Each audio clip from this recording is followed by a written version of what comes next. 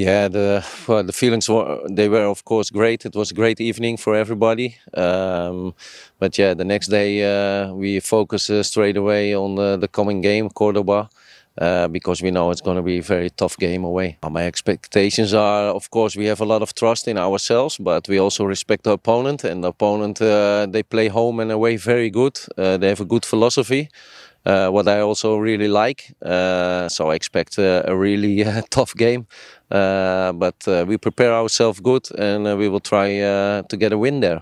Yeah, no, we are very happy. I already get used to all the traveling fans.